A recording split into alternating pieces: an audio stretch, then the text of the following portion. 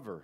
Just 10 verses, but I truly believe that today, as I do every Sunday, that the Lord really has something in store for us, right? Listen, you hear us say it all the time, that there is nothing like when we gather together as the church, right? The body of Christ. There's nothing like it, just an amazing design that Jesus has left behind for us. I want to also say Happy Father's Day to all the fathers in the room. Happy Father's Day. This day comes around every year. But you know, I love to see a godly man leading his family, discipling his children, falling in love with the kingdom together. I just love to see it. You know, church, oftentimes we think as fathers, this is a reality. We think that it's the church's job to lead our families, or the church's job to disciple our kids. Although the church plays an important part in that, listen, fathers, I want us to know that we are leading our families, journeying toward the kingdom together. For myself, there's two things that stick out on Father's Day. And we've already talked about one today. It's a reflection on just how awesome our God is, our Heavenly Father. I think about that every year. I think about that all the time, but especially on Father's Day. We serve an incredible God. The other thing that sticks out to me is just a reflection on myself. And I mean that in a way as I ask myself every year that this day rolls around, am I being a godly father? Am I leading my family in a God-honoring way as a father? I ask myself that every year that this day rolls around, since I've had a family anyway. So I hope that you might be reflecting on those same things as well, of fathers. Maybe you haven't thought about those. Maybe you have. I want to encourage you to do that and let that soak up and stick in your mind as we go throughout this day. Listen, church, I want to also ask every one of us to reflect for a moment. As you sit there, ask yourself, what does a healthy church look like? What does a healthy church look like? Have you ever asked yourself that? Ask yourself, how do I, meaning each and every one of us here, play a part in being a healthy church? Have you ever asked yourself that? What does a healthy church look like? Am I contributing to being a part of a healthy church? You see, it's not just a superficial gathering on Sundays that we come to and turn it into an event. But ask yourself that. As we look at our text this morning, the Apostle Paul is going to give us clear instructions on what that looks like. You see, Paul, if you've been with us through this letter that he writes, is taking us through a journey of present to future. Okay, he spoke to the church at Thessalonica about a life pleasing to the Lord, the coming of the Lord, the day of the Lord, Judgment Day. But Paul quickly turns back in this moment to the right here and right now. He begins to give the church final instructions in this letter of what it truly looks like to be the church, be a healthy church, what that looks like. He's reminding them that they have lives to live with one another. They have a mission to pursue with one another.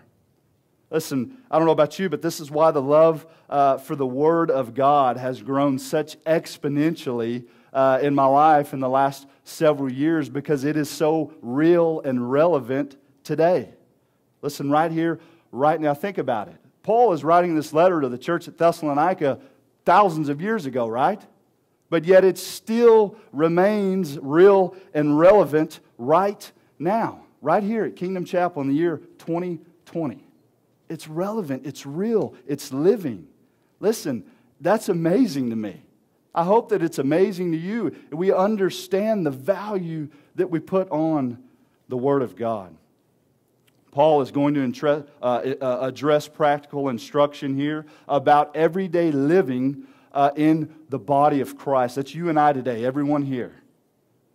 You see, Paul is not concerned in this letter about what their building looks like or where they gather or what style of worship that they sing, but rather Paul is getting to the heart of the church here. The interpersonal relationships and the internal devotion to one another. Paul is saying, how much do we love God as the church, and how much do we love one another? You see, the interpersonal relationships and the internal devotion. Let's look at our text this morning. Verse 12 says this. Paul says, we ask you, brothers, to respect those who labor among you and are over you in the Lord and admonish you. Now, we'll stop right there for a moment. I want us to understand, church, that these next two verses, 12 and 13, Paul is speaking to interpersonal relationships as it pertains to the people towards the elders or the overseers, if you will. Okay, the pastors.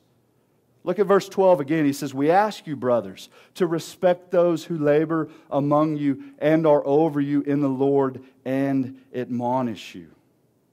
I want you to know that elders, overseers, pastors, Ronnie, myself, listen, we take this call extremely serious. It has to be, church. A pastor, any pastor should take this call extremely serious. You see, we will hold an account, and we'll look at that later, but it must be taken seriously.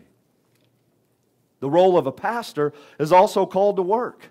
That word that labor that Paul uses literally means to exert energy to the point of fatigue. Have you ever labored in your life?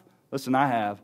I can remember when I was 15, 16 years old, hauling hay in 110-degree heat. It was labor. We were exerted to the point of fatigue. You see, what Paul is saying here is that a pastor is not afraid of sweat and hard work, labor. We've said since the beginning here at Kingdom Chapel that we have always and will always practice servant leadership. Listen, I'll never ask you to do anything that I'm not willing to do myself. We desire to have everyone in the church serving in some capacity, right? If you've ever seen that church, it's beautiful. It is beautiful. This is the heartbeat of the church, moving and doing ministry in your communities, in our areas, in your neighborhoods, equipping the saints for the work of ministry. You see that labor, church? Listen, a pastor takes his calling seriously. He labors, and Paul also says he admonishes.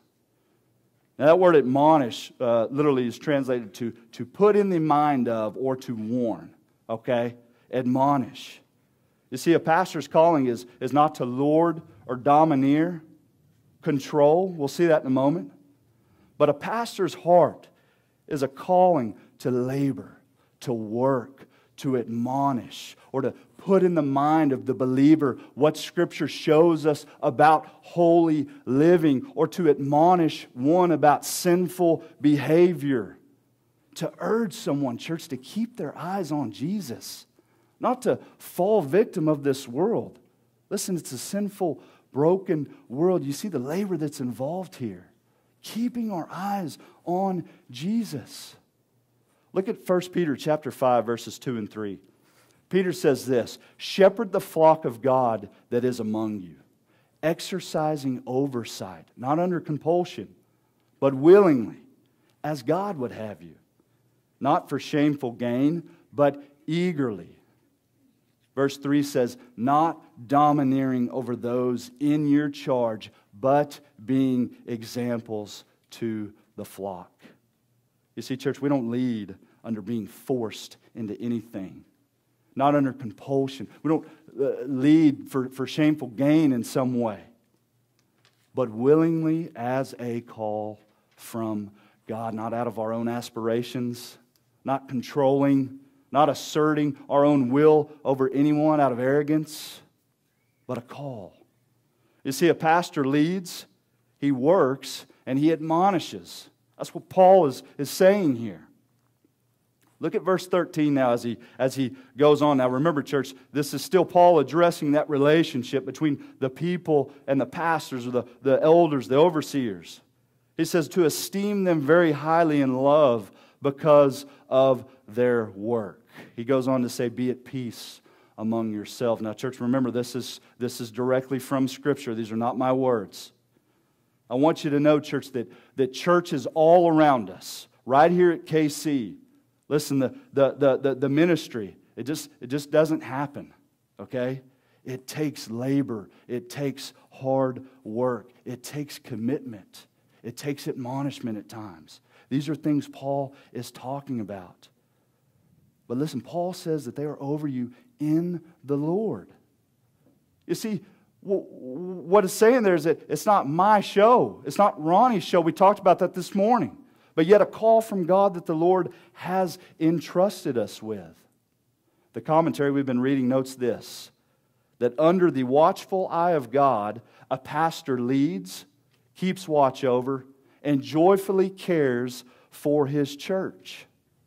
Likewise, out of obedience to God, the people follow, respect, and honor the leadership of their pastor. You see, Paul is not telling the church to esteem them highly in love so that they can elevate their status or so that they can elevate their title or to put them up on a pedestal and build their egos up. But Paul rather says to esteem them highly in love because of their work, their labor. You see, church, but you have to understand that's why we practice servant leadership, because respect must be earned. It must be earned. You see, Paul understands the need for the relationship between the people to the pastor, if you will, to be a very God-honoring, healthy one. I want to tell you something, church. This is not always the case. That's a reality. This is not always the case. That's why Paul finds it so important to write in this letter. Paul wants to address these things. You see, Paul desires for the church of Thessalonica to be a healthy one, to be a thriving church. You see, any elder anywhere, any pastor anywhere over any church, myself, Ronnie, we will give an account for each and every one of you. I want you to know that. Scripture tells us that. Look at Hebrews chapter 13, verse 17. The author says, obey your leaders and submit to them, for they keeping watch over your souls as those who will give an account. Let them do this with joy and not with groaning, for that would be of no advantage to you. You see, church, listen, you need to hear me out. We are in no way here to lord or domineer or to control. No, that's not it. That's not what we're saying here. Paul is saying, rather, here to shepherd as we will give an account. Do you understand the seriousness that comes with that? You see, that's why Paul urges the people to respond positively to the shepherd by recognizing his calling, respecting his work, and resting in his leadership.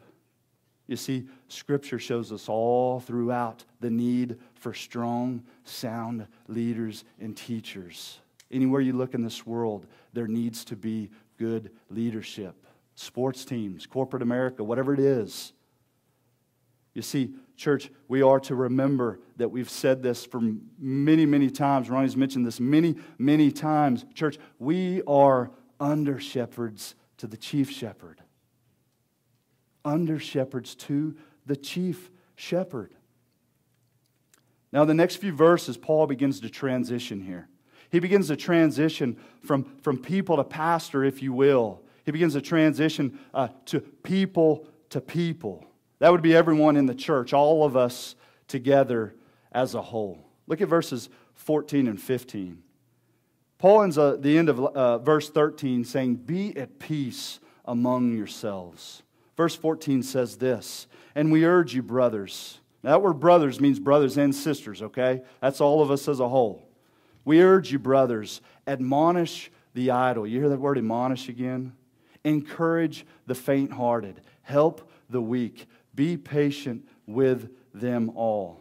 Verse 15 says this, see that no one repays anyone evil for evil, but always seek to do good to one another and everyone. You see, Paul understands here that there will be some brothers and sisters who walk irresponsibly. Listen, that's the truth. That's been the truth everywhere I've ever been in my life. That is the truth. That's exactly why he tells us to warn the ones who are walking irresponsibly or to admonish them. You see, it's not to control. He goes on to say, encourage the faint-hearted. That word faint-hearted literally means lacking courage or timid. You see, what Paul's saying is comfort the discouraged. Listen, that might look like sending someone a text during the week, having a cup of coffee with someone, calling somebody, saying a few encouraging words. Listen, we've been teaching that and saying that for weeks now at KC. Let the brotherly love continue.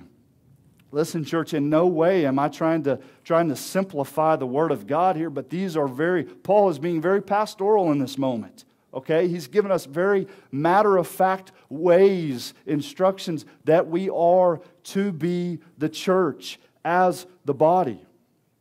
You see, it's not up to just Ronnie, myself, the staff, but it's up to all of us as the church. This is what it looks like to be a healthy church. Listen, it's not just on Sunday morning. This is a huge part of our gathering. But it's Monday through Saturday as well. You see, if it was only on Sunday, then we would be no more than just an event with some religious undertones to it, right? We have to know what it looks like to be a healthy church. Being the church in community with one another always. That's Paul's heart here. You see, Paul goes on to say here, he says, help the weak. He understands that there will be spiritually stronger ones among them and also spiritually weaker ones. This also is the case everywhere I've been in my life. God has made us in our own uniqueness, right? We all are at different times in our spiritual walk journeying to the kingdom together. Paul understands this. Listen, the church at Thessalonica was no place for the faint at heart. It was a dark place. Ronnie spoke about that. There was idolatry, sexual immorality, false teaching. It was a dark place. So we see the need here, why Paul finds it important for the spiritually strong to stand beside and even help carry the spiritually weak. Listen, sometimes we need to get down in that pit with our brother and sister and help walk them through that. That's what it looks like to be the church. An author puts it like this. It says the church should support these weak brothers as beloved fellow strugglers, not to desert them as ignorant or unimportant stragglers. Man, that's pretty good, isn't it? Listen, I've been guilty of that. I want to tell you, church, I have been guilty of that myself. But Paul says no. He says help the weak. Stand beside them. Spiritually stronger. Do what you can do to help your weaker brother or sister. That's what Paul's saying here. The last part of that verse says, be patient with them all. Listen, church, how can we practice all these things? How could we act on all these things Paul is speaking to the church about if we have no patience with anyone, right? How can we do that? You see, we serve a patient God, don't we? We serve a patient God. Now listen, church, in no way am I saying that we serve a patient God so that gives us a license to sit in our own sin or sit in our own mess, or that's okay. But listen, the reality is that we are messy people. There's no denying that. Listen, Ronnie mentioned it last week. God loves us. He hates our mess, right? And God is patient with us. So Paul is saying we ought to be patient with one another as we journey together. Verse 15 shows us that no one repay anyone evil for evil, but always seek to do good to one another and to everyone. You see, last week, Ronnie told us that vengeance belongs to the Lord, not to us, right? Vengeance belongs to the Lord, not to us. You see, Paul is telling the whole church there to refuse to retaliate. How many times have you wanted done that? How many times have you wanted to do that? How many times has someone offended you and you want to offend them back? How many times has someone cursed you and you want to curse them back? Paul says refuse. The fact of the matter is, church, is that Christians, believers, we are able to hurt one another, right? That's a reality. That is a reality. Sometimes we think that all believers, all Christians everywhere, we all get along in this perfect harmony. And that we always love one another. But sadly, this is not always the case. This is not the case. Listen, in fact, I would say that we are able to inflict great hurt on one another. That's a reality. We are able to inflict great hurt on one another. You see, Paul, that's exactly why Paul tells us this. Remember, Paul is speaking and giving them instruction on how to be a healthy, thriving church. We cannot control how we are treated, but we can control how we respond to one another. Listen, this is something that the Lord has worked with me in my own life for several years now. Because I was one that I wanted to fire back quickly. I wanted to repay evil for evil. But the Lord has steadily worked on me with this, continues to work, as we see here in our text. Listen, in other words, we do our part, and then we trust God to do His part as believers, as the church together with one another. Listen, church, this is not elementary truth. This is solid truth here that Paul finds it important to put in this letter to the church. Look at Romans 12. We're going to look at verse 14. We're also going to look at 17, 18, and 19. Verse 14 says this: bless those who persecute you. Bless and do not curse. Listen, I'm going to tell you, church, there's been times I wanted to curse somebody that persecutes me. I'm being honest with you right now. But Paul clearly tells us, bless those who persecute you. You say, Bobby, I've heard this. I know that. Listen, we need to live this. We don't need to just hear it. We need to live this. Look at verses 17 and 18 and 19. Repay no one evil for evil, but give thought to do what is honorable in the sight of all. If possible, so far as it depends on you, live peaceably with all. Remember in our text, Paul said, be at peace among yourselves. Beloved, never avenge yourselves, but leave it to the wrath of God. For it is written, vengeance is mine, I will repay, says the Lord. You see, vengeance belongs to the Lord, not to us. And just as Paul says, we are to do good to one another and to everyone. I love how he puts that, and to everyone. You see, it's not just people here. It's everyone. I think we can agree with that. Look at everything going on in the world right now, church. To everyone. We've seen in our text that Paul addresses our interpersonal relationships as it pertains to people to pastor and pastor to people, and also people together as a whole. Now Paul transitions to the last part of the text this morning as it pertains to our personal devotion.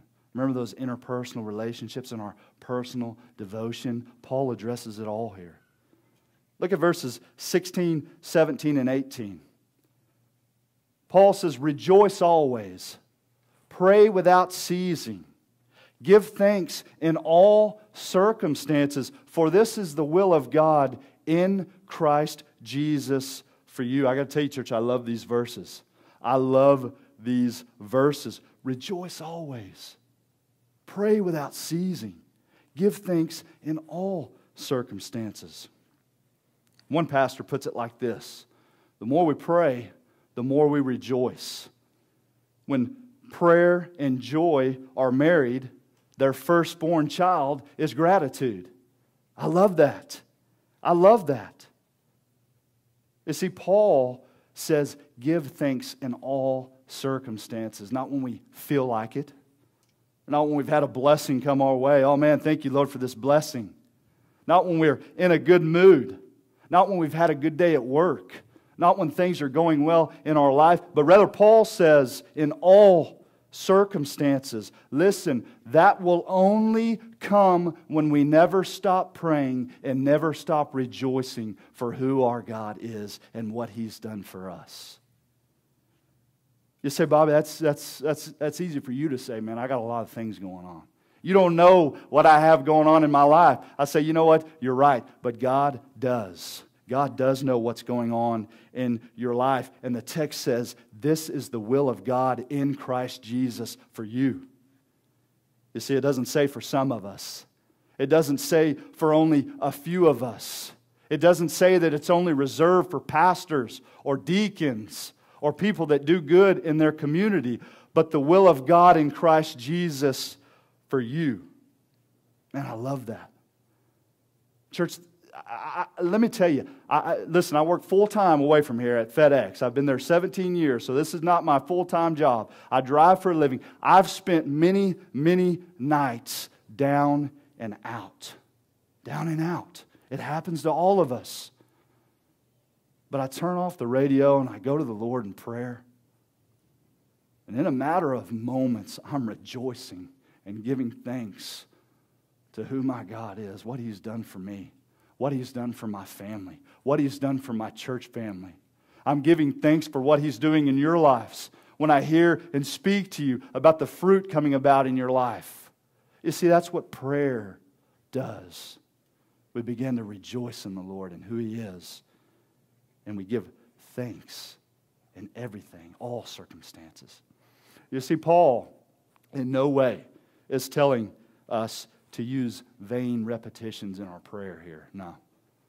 Paul is not telling you to never cease to pray so you can check off a box and make it a legalistic duty, right? Paul in no way is saying that. Paul is not telling us to be praying 24 hours, 7 days a week. Listen, that would be impossible, right? But rather, go to the Lord, speak with Him, meet with Him, learn how to pray with persistence. Give thanks in everything and not just for everything, church. How many times are we guilty for that? That we want to give thanks for everything. But when tragedy hits us or hardship comes about, we're so quick to say, God, why'd you do this? Why'd you do this to me, Lord? No. Paul says, give thanks in everything. Paul also says to rejoice always because of God's Spirit in us, the Holy Spirit. Look at verses 19 through 22. Verses 19 through 22 says this. Paul says, do not quench the Spirit. Do not despise prophecies, but test everything. Hold fast to what is good. Abstain from every form of evil.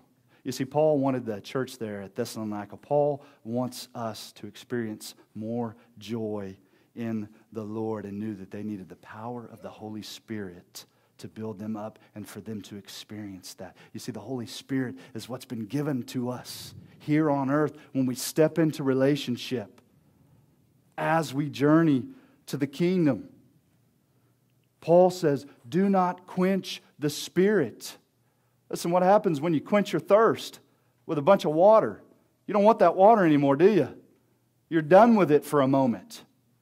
Paul says, do not quench the Spirit. Let the Spirit move and work in your life. Do not put out the fire of the Holy Spirit. Listen, I would say that we are all guilty of this. We want to feel good or whatever, or meet with the Holy Spirit on Sunday. No, Paul says, do not quench it. You see, joy, persistent prayer, and genuine gratitude are all evidences of the Spirit's work. They're all evidences of it. Paul goes on to say, do not despise prophecies. Now, he says, do not despise or do not look down on or treat with contempt the teachers or or pastors from teaching the inspired Word of God. You see, Paul says, do not despise them. Paul understood that the church will only be as strong as its commitment to preach, teach, and obey Scriptures. Paul knew that that's where their strength would come from. But look at that next verse, church. He also tells the church, but test everything. This is important, church. This is very important. You see, the church there, the church now, churches all around us in all areas, all over the world. Listen, there are people teaching false doctrine. There is false teachers all around that. Listen, we looked at that when we were in Galatians for a moment. That is a reality. You see, that's why it is so important for us, church, you and I, us together, to know the Word of God. Listen, Ronnie said it time and time again. Listen, test what we tell you. Test that. The only way that you will be able to do that is for you yourself to know Scripture. We do that so we can examine the message, to test, to see if it truly is the Word of God. To see if it truly is pleasing to the Lord. Paul says, do not despise these people, but test them. Test them. You see, church, for the believer in the room, our lives must be viewed through the lens of Scripture. That's why our lives must be viewed. Before we do anything, before we make any decision, before we go in any direction, we must ask ourselves, what does the Word of God say? Church, we need to know what Scripture says. That's why Paul says, test them. Test them. You see, it is so easy to sit under a teacher or a pastor or whatever. And you might think this guy sounds excellent. But church, we need to know if he is speaking the Word of God. Right? We need to know that. Paul says, test everything. Paul goes on to say, hold fast to what is good and abstain from every form of evil. You see, Paul understood that the church there was experiencing all kinds of evil around them. I would say that we are as well in this world. It's a broken world, right? That's why Paul makes it clear, hold fast to what is good. Hold fast to sound doctrine. Hold fast to brothers and sisters in Christ.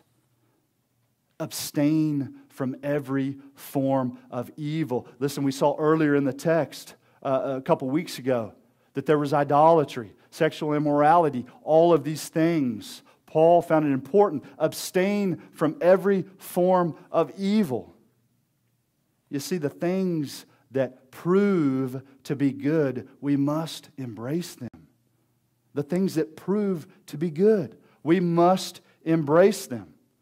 And things that are evil, church, we must stay away from them. Listen, I know that sounds simple, but how hard is that? Listen, there are things that trap us in that we don't even realize have trapped us until we get so far in that we have to beg and plead with God to pull us out of it. That is a reality. That's exactly why Paul says, hold fast to what is good. The author of the commentary says this: God called His people to develop deep and meaningful relationships with one another.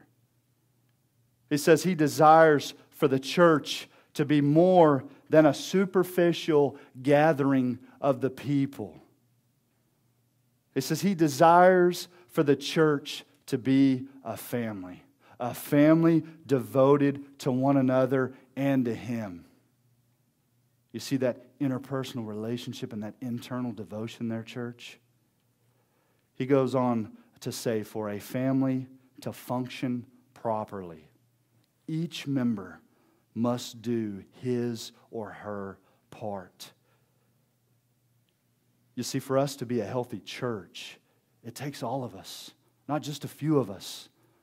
not just some of us. Church, as we open this morning, I ask you to reflect on that. Am I doing my part to play a role in being a healthy church? Being a healthy church takes all of us. You see, that's exactly why I told you that we desire to have everyone here serving. We desire to have everyone involved. That is truly amazing when you see that. Listen, I pray, church, that we desire to be a healthy church.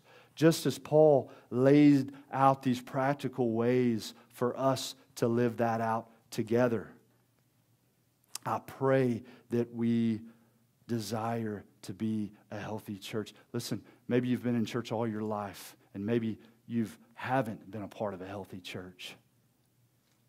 Maybe this is the first time you've ever been in church in life, and you're not sure what a healthy church is or this. Listen, Paul lays it out for us that we desire to be a healthy church. Each and every one of us playing his part, doing his part, playing a role in being the church. That's exactly why Paul says to esteem those highly in love that labor among you. Paul understands how intensive that work is.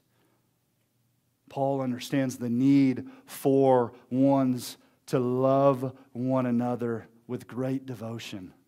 Paul understands the need to not be quarreling or fighting among one another. Paul understands the need for the church to be at peace with one another. Paul understands for each individual person to hold fast to what is good. To hold fast to what is good. To abstain from evil. You see, Paul is writing this letter to the church.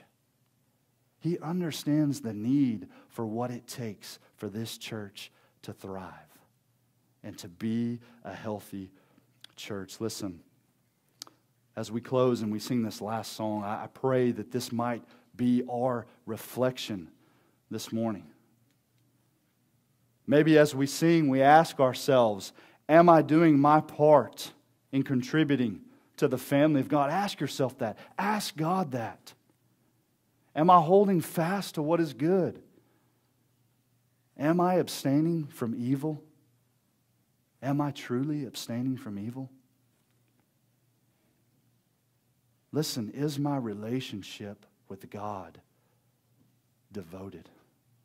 Is my relationship with one another God-honoring? Do I love my brothers and sisters in Christ? Do I love my church family? Do I love others, period? Ask yourself this morning as we sing. Listen, we will never be the church that God has called us to be outside of these walls, in our community, in our neighborhoods, if we do not value God and our own family right here. Let's pray. Heavenly Father, Lord, I just thank you for your word, Lord, that we are able just for a moment to reflect back on Scripture, Lord, and just truly get practical ways, practical identities of what it looks like for us to be the church that you've intended us to be, the bride of Christ. Church, I pray that we are a healthy church. Lord, I pray that we are a healthy church. I pray that we first desire to be a healthy church. Lord, I pray that we embrace this Scripture. But Lord, I pray that we don't only hear it, but we act upon this. I pray that we understand that this is not just Sunday morning, Lord, but I pray that we understand that this is every day, always. Lord, we give you all the glory for what you're doing right here at Kingdom Chapel. Lord, I thank you for each and every person here this morning. Lord, I desire so much to be a healthy, thriving church as you've already been moving and working here, Lord. But Lord, I know that you have more for us. Lord, we give you all the glory for what you're doing here. And Lord, I pray that we will be devoted to you. I pray that we will love you. I pray that we will love Jesus, that we will walk with Jesus every day. And Lord, I pray that we will be devoted to one another so that we could truly experience right now, truly get a taste right now of what it's going to be like when we go to the kingdom. Lord, we love you. We pray these things in your name. Amen. Church, we can stand and sing.